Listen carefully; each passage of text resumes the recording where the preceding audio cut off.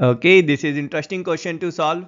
Here given is a seven-sided complex polygon and we have to find sum of all angles of this complex figure.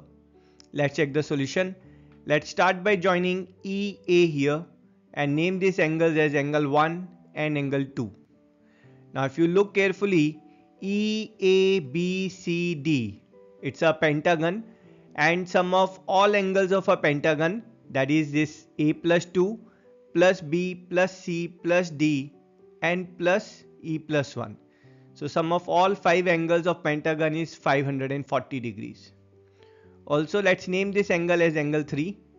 Now in this triangle, applying angle sum property, we'll get 1 plus 2 plus 3 is 180.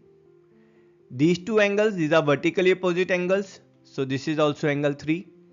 And in this triangle, applying angle sum property, so this also is 180 degrees.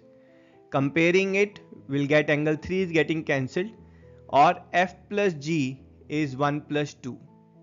Now in our first equation, replacing 1 plus 2 with F plus G.